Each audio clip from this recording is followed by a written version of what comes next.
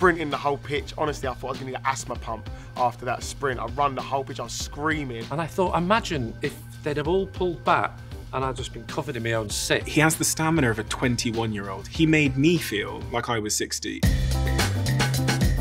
What's happening? It's Kem and we are doing some Puma unboxing. I've got 3 Puma boxes here. We're gonna have a little peek in each one. We've got 3 kits from 3 previous years.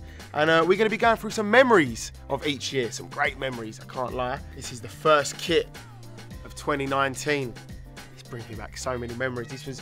This was my first year at Soccer Aid. Honestly, I think when I got the call up, I could have cried. It was like the best moment of my life. Watched Soccer Aid in the barber shop when I used to work in the barbers. What memory comes to mind? Like, I can't lie. The memory that comes to mind has got to be the goal. Here's a chance late in the day, and Cetinay has made his mark from the bench.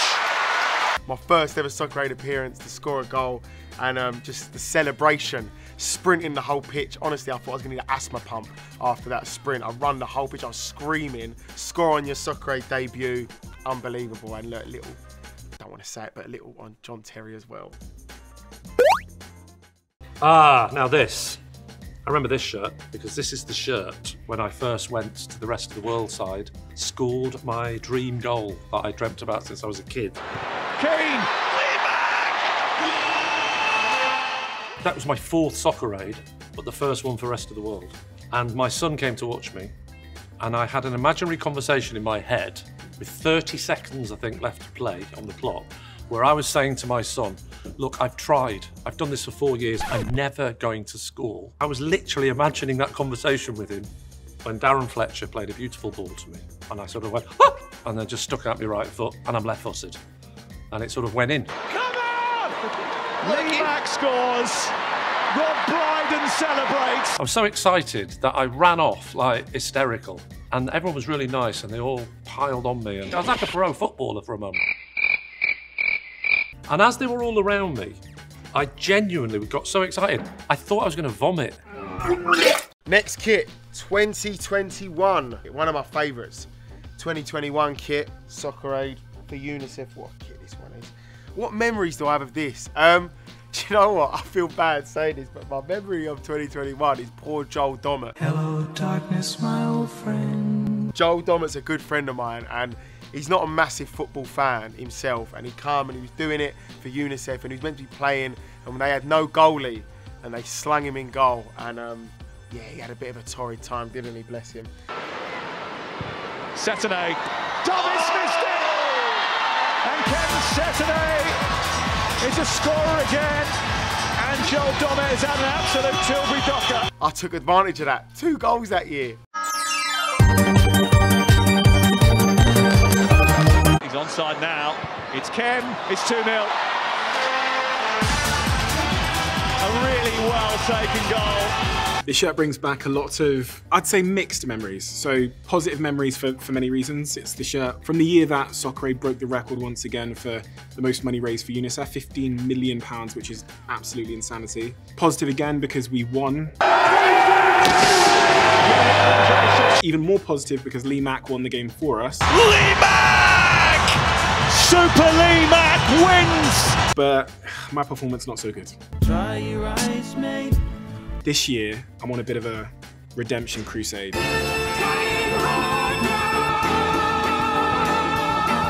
The stripes.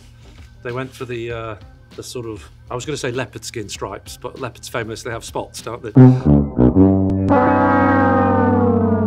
Tiger stripes, that's the phrase I'm looking for. You can see me on YouTube looking around to all my team going, I'm going to score this. I think I might have said that the 3 years I missed as well.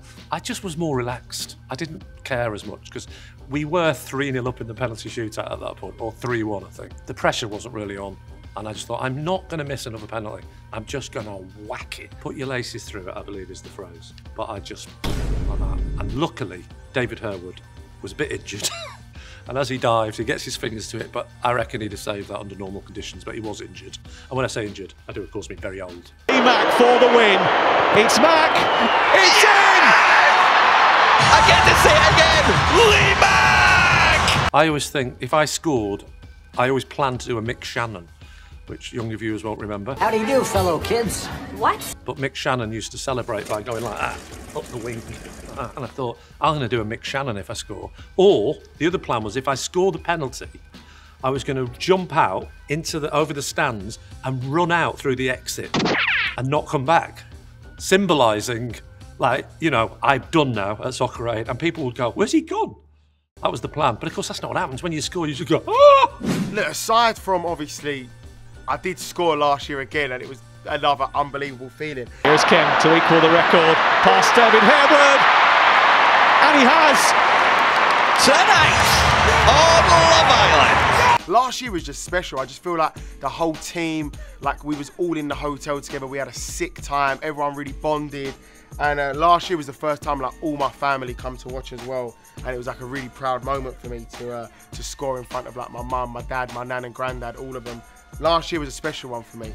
So good memories all round. But yeah, last year was a special one. Right, that was my Puma unboxing. And do you know what? I can't wait to see 2023's kit. It's going to be mad. What's your favourite memory from training week last year? Me and Patrice Evra won the one-legged race. As a football fan, someone that's watched football since I was a kid, sitting with the legends that I've watched on screen for that whole time was just an insane honour, privilege, you know, very much in the TV at like an England camp or something. So the whole process is incredibly fun. The game is great, but those days before are, I think, even better for me. I remember in training seeing Cafu, looking up and seeing Cafu and thinking, oh, he's getting on a little bit.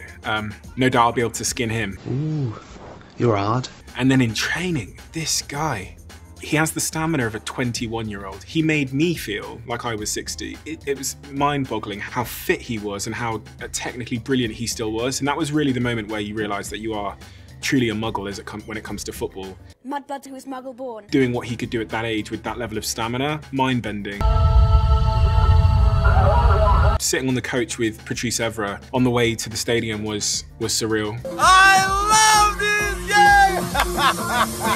Oh my goodness! We were having a joke and a laugh and stuff like that, and he was giving me some advice. For a second, you know, I felt like I was maybe Raphael or Nanny or someone. And for him to also just be so calm, I think I was a little bit nervous. I was trying to play it cool, but to see how calm they were, because obviously they've done this for their whole lives, was, yeah, surreal.